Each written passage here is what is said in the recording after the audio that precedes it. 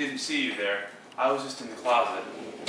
Today we're going to be making shrimp tacos, and this is what we're going to need in order to make them. We're going to need whole kernel golden sweet corn, grade A fancy. Only fancy corn allowed. Next we're going to need Goya rosadas guisados, which is Spanish for rosadas guisados. Next you're going to need tomato, and then you're going to need tomato, onion, because you know what else is like onions? Oh, ogres are like onions.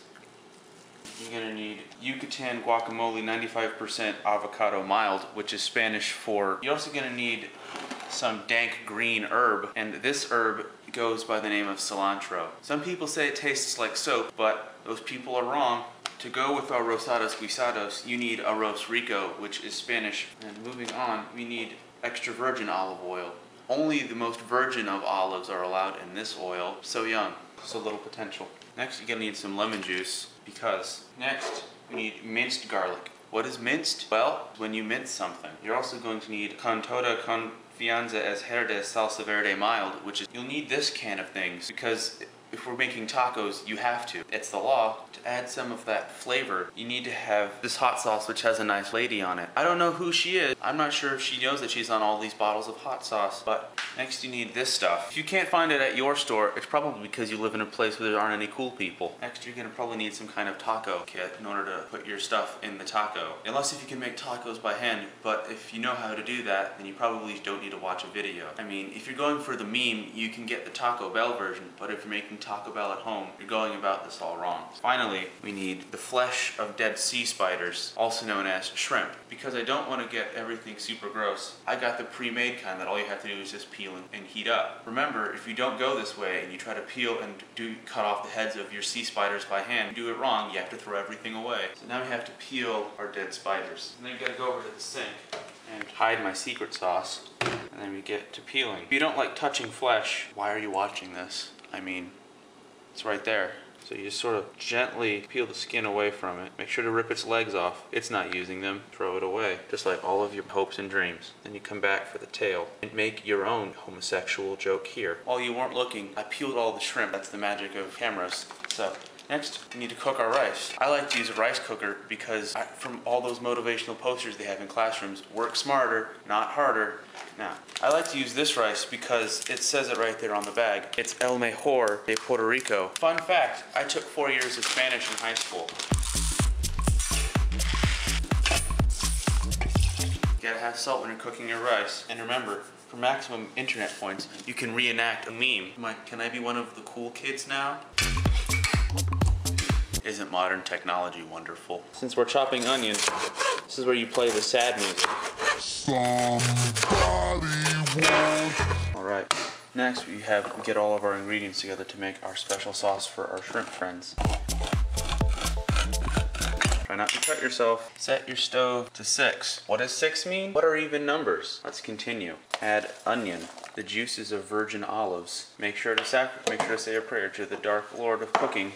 Add some garlic to scare away the vampires. Mix it up. Next, you want to cut your tomatoes and expose their red, juicy flesh for all to see. That's gone wrong. And now for the sponsored portion of our episode.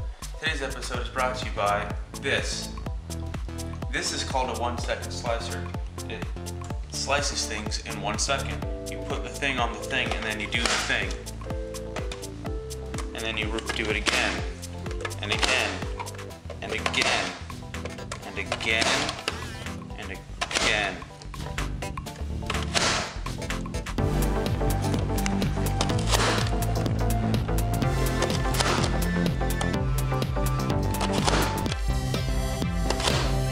Wow, wasn't that easy? I've saved so much time in the kitchen. Buy yours today at 1-800-555-5555. We now return you to our normally scheduled program. Wow, doesn't that look appetizing? Even though it's just onion. Lower the heat a little bit. So prepare your concentrated herb and add it to the recipe to make sure no one ever finds the bathroom. Adding stuff to it. This is what cooking is all about. Keep stirring it, because if you don't, the main attraction here. Wow, look at them go. Can't wait to put these inside me. Add lemon juice, because why not? Add your Sazon Goya. Available wherever your tiny ethnic aisle is at the supermarket. Pro tip, just add this to anything. It will probably make it taste better. Add your delicious beans. Be sure to observe them. If you can't read Spanish, they have conveniently provided them in multiple languages. You know what they say about beans? The more you eat, the more your... Oh goodness. Here's another cool seasoning you can add. It makes everything taste better. Use it to cover up your flaws.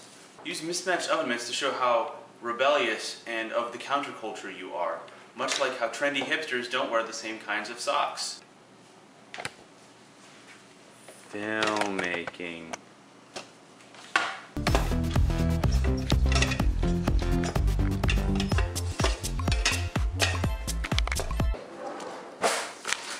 Oh look, it's my herb. Time to cut it. Did you know? The war on drugs was started because a bunch of people were super racist.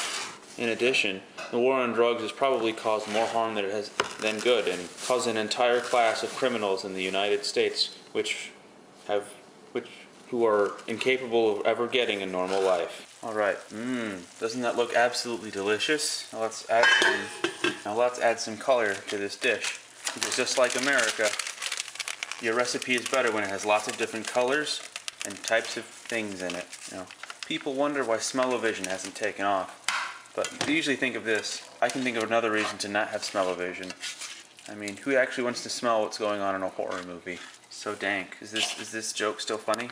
Is it? I don't know anymore.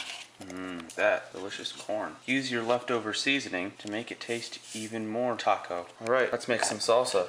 Use that chopped tomato from our sponsored segment. Add what's left of that delicious rotel. I'm not sure how they pack that much flavor in one can, but they do.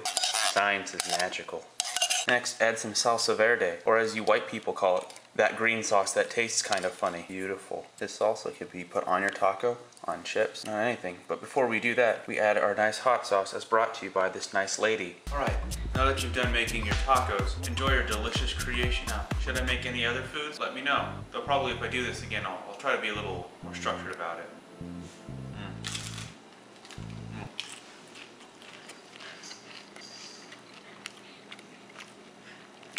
Mucho delicioso.